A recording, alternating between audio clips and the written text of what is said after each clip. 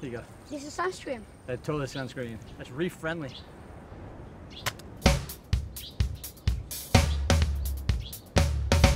Coral reefs are incredibly important for everyone on this ocean planet.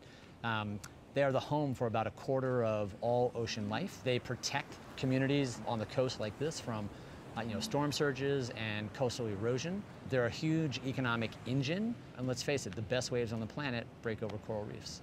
No reef, no barrel, or no wave. A lot of my favorite waves in the world are over reef breaks, so to have healthy coral and a healthy ocean to surf in means a lot to me.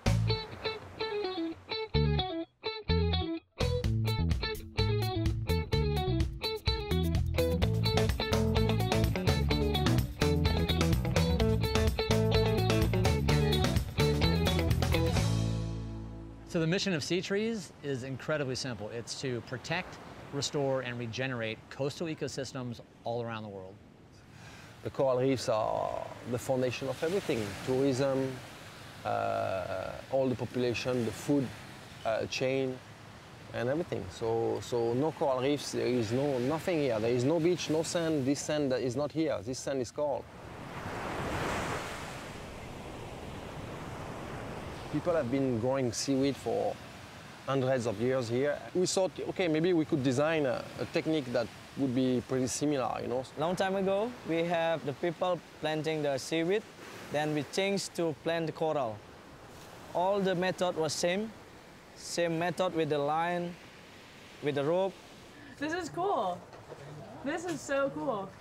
So the way that we do coral reef restoration, you're never going to be able to actually come back and tell that there was a restoration project here. The methods that we're using are light, fast, and cheap, which means that everywhere around the world can use these exact same techniques and have a successful project. Right. Welcome, Caroline. Nice to meet you.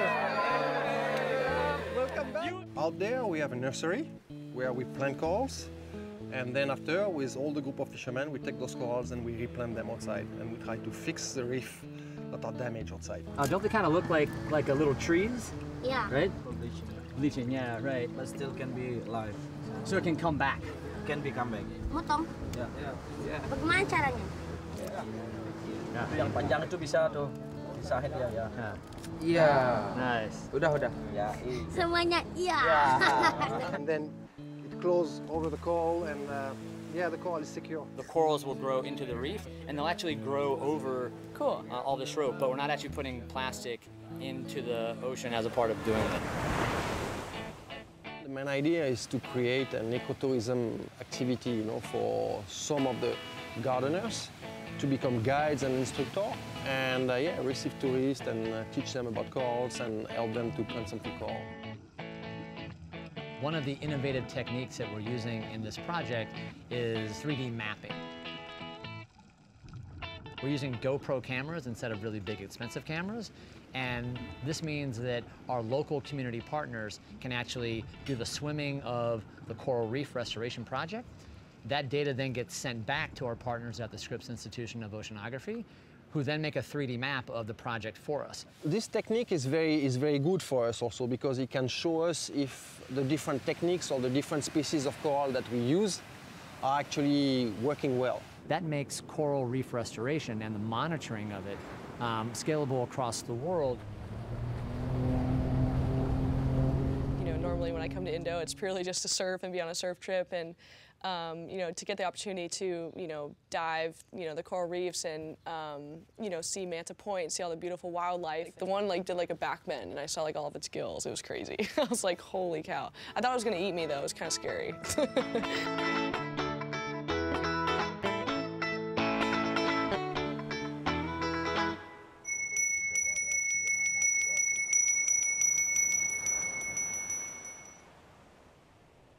The tourism is important for our local economy, especially for scuba diving, snorkeling, for the coral reef.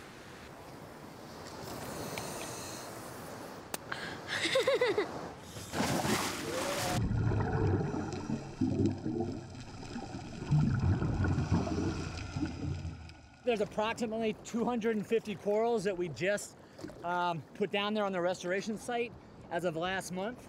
And that's what Roxy and Quicksilver has been helping us do in this project right now.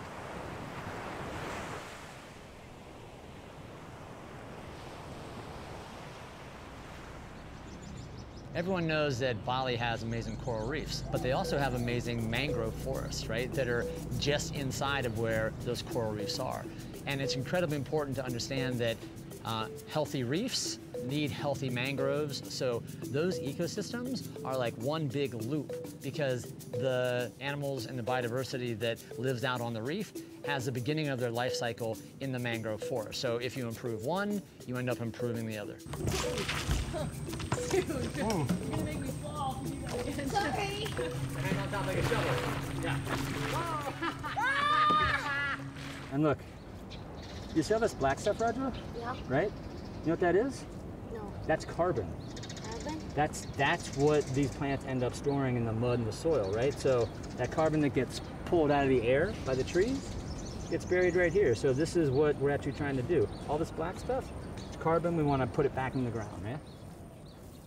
Having that next generation of young surfers actually come visit the project and seeing him just, right away going after the solutions part of it, like, what can I do?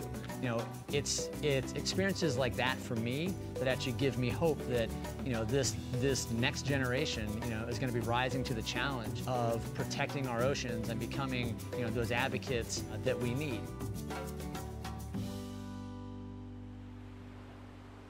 We encourage everyone to come out and visit our project partners here in Bali at Ocean Gardeners to restore coral and even do mangrove planting. If you can't do that, then we make it super easy via SeaTrees. So just go to the website, and within 30 seconds, you'll be planting your first tree in the sea. Organizations like SeaTrees gives me a lot of hope for Rajo's generation to have healthy coral reefs to surf on and enjoy in the future. Rajo, a little goofy foot weapon, helping the environment and stuff, it's cool.